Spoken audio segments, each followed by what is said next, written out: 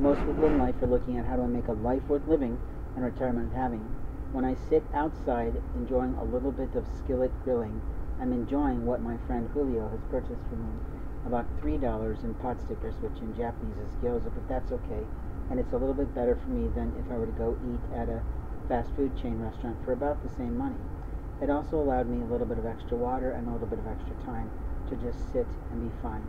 You see, I'm of that age where I don't really want to do a lot of moving, and I have that heart condition that I really don't want to agitate. I do appreciate when people bring me things that I'm looking for as a part of my, not prosperity project, but really moving forward project, so that I can be just a little bit more comfortable being outside. But when a man has certain color preferences, when his family is doing certain colors and certain things, he really needs to be willing to hear you. You see, what I mean is that there are so many people that want to listen, but then they don't hear. And there's a lot of people who hear, but they don't listen. And they have to really understand that God is always listening. God is always hearing from us. God is always listening to us. God is always watching us. God is always observing us. God is always probably commenting on us to his angel set that he employs to pay attention to the children that he puts into American culture and around the world. You see, the premise is that at one time all the continents were together, and then at one time in ancient history they split apart. What we know about the Tower of Babel was a time when God split all of the people apart. It's very possible that that Tower of Babel was really the splitting of the continents, which is why I justify that we have all these languages around the world.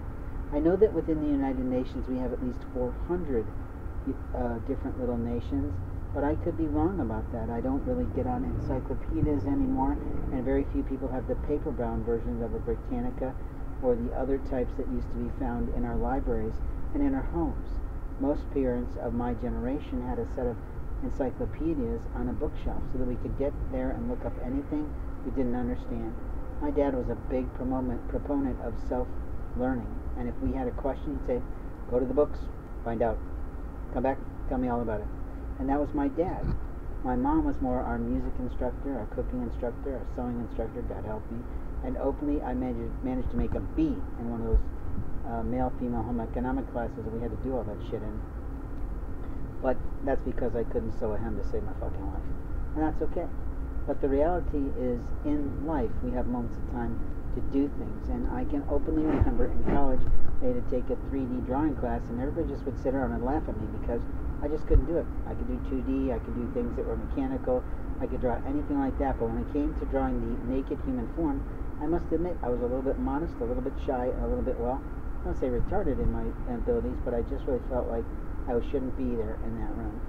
But other people didn't have a problem with it, so I did my best, and that's all I can do is say put it to the test. I think the best thing I got a grade on was some set of cattle bones, but that's okay. I'm not really waxing on for any reason. I'm just saying today was sort of an odd day, but I got to actually sit down and do some things for me without one person pissing on me too much.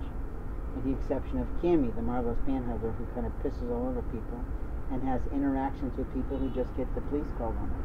So, isn't that marvelous? And then Julian showed up around that time, and my phones and computers started to go a little bit haywire, and I didn't appreciate that. And they literally think that they're clever. They're not. In life, we have moments of time to speak the truth, and just this evening, as I'm doing a little cooking of my food and just trying to relax and try to decompress from a very busy day of a lot of work and a lot of content and a lot of content management and intellectual content development, a car drives up to the Staples shop with a man and woman in it, and it's some sort of Subaru. I wouldn't say it's an Outback, but it's one of these wagon units, and it's white. And as the woman drives by, who's in the passenger seat, she's looking at me with a frown as my friend Julio drives away. And I'm just sitting there going, what in the world is she giving me a frown for? So they stand and sit or in a parking position outside the front door and the front gate, and I guess they're waiting for one of the employees that's coming out who's apparently lost his vehicle, or he's just not using it anymore, who knows. But they're the pickup for that man. And every day he's got a different person or a different van to pick him up.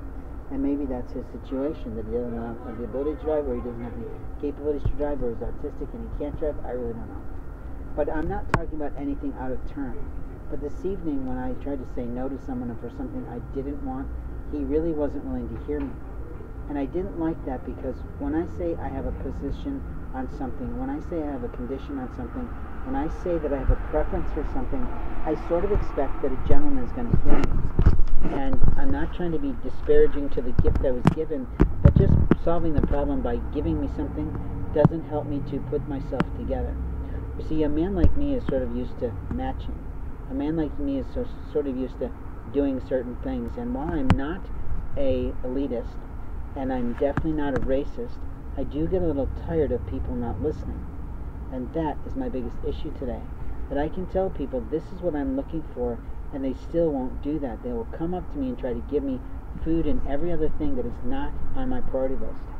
And I sit there and I think, if this situation was reversed, miss, how would you be? What would you be like? How would you feel? I do get a little tired of the law enforcement types that are trying to test to see how they look in the community, and some of them look right and some of them don't.